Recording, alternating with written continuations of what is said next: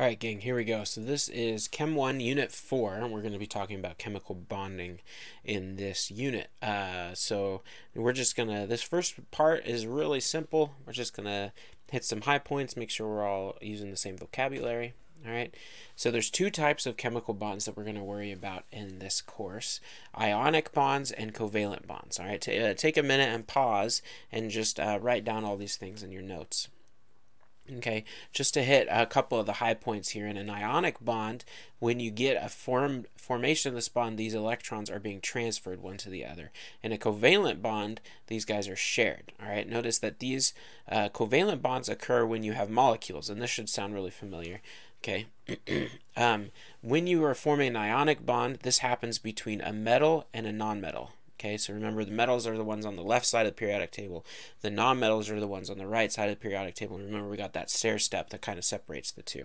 All right, covalent bonds happen between nonmetals. All right, so those are the guys on the right-hand side of the periodic table.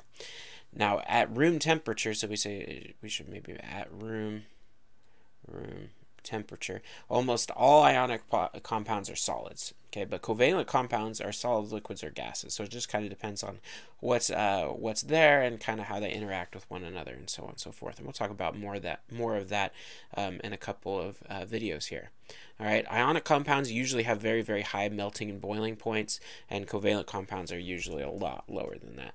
Okay, so here's just kind of a way of looking at this. The formula unit of an ionic crystal, remember, so we had a formula unit versus a molecule.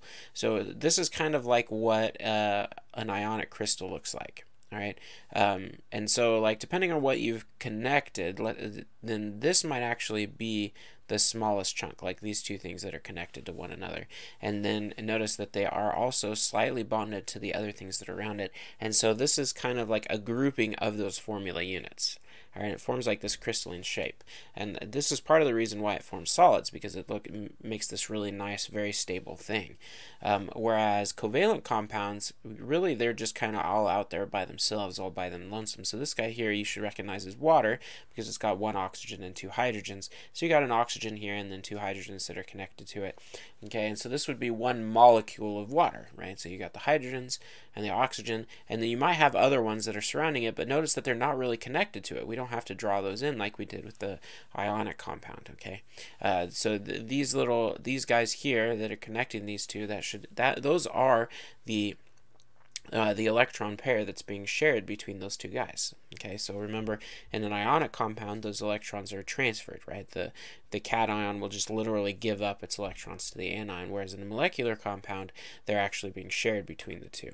All right, so let's see if we can identify what type of bond occurs in the following. So essentially, we're asking, is it ionic or covalent? And then from then, we're just asking ourselves, is it a metal with a nonmetal, or just nonmetals combined? All right, so chromium. So this would be chromium oxide. Looks like chromium 3 oxide. So anyway, chromium is a metal, right? Because it's transition metal. It's element number 24. Okay, oxygen is a nonmetal, so this guy would have to be ionic. All right. Sulfur hexafluoride.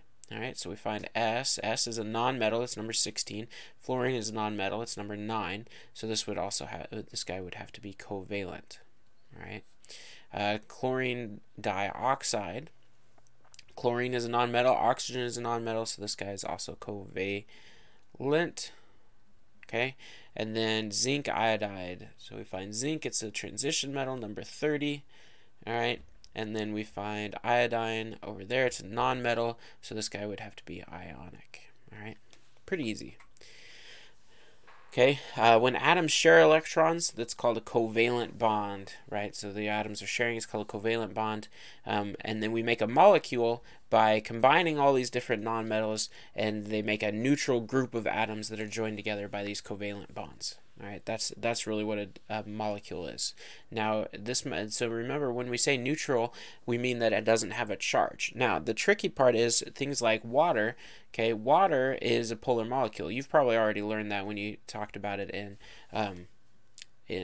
biology or something like that, and you know that the oxygen end of this has like a negative charge to it, and water has a positive charge to it. So it's got kind of this dual nature of like one side negative, one side positive, but those two sides cancel each other out, and as a whole, that molecule is neutral. All right.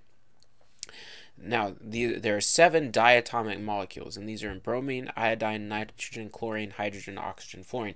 These 7 guys always appear when they're in nature by themselves. They always appear in pairs. Okay, so like for example, if you've been scuba diving, you know that you have your tank is labeled as O2. It's not because there's twice as much oxygen. It's because oxygen always comes in pairs because it's a diatom. Okay, diatomic, 2. Di means 2, and then atoms, right? 2 atom molecules. All right. Now the way to remember these is Brinkelhoff. Okay, Brinkelhoff. You can totally just read it out.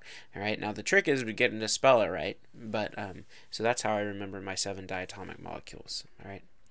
Last thing here, we've got 2 different types of covalent formulas that you need to be aware of for this class. All right, the molecular formula and then the structural formula. Molecular formulas indicate the number and type of atoms in a molecule. All right, so for butane right here, it's got 4 carbons and 10 hydrogens. That's what the little subscript 4 means and the little subscript 10 means. So 4 carbons, 10 hydrogens. Isobutane has the same. 4 carbons, 10 hydrogens. All right, so you got to be kind of careful with that because there are 2 different things. You have butane and isobutane. All right, so they have the same molecular formula. So in order to tell the difference, we use a structural formula, and this shows the actual arrangement of atoms and how they're actually connected to one another. So the structural formula for butane is 4 carbons and 10 hydrogens that are surrounding it. And isobutane is 4 carbons, but they make kind of a T-shaped for these carbons with the hydrogens surrounding it. All right, so notice that the molecular formula for both these things are exactly the same, but the structural formula tells you that these molecules are actually different from one another. All right, so pretty easy, light unit here, and that's about it. So do your practice problems and let me know if you have any questions. I'll see you in the next one.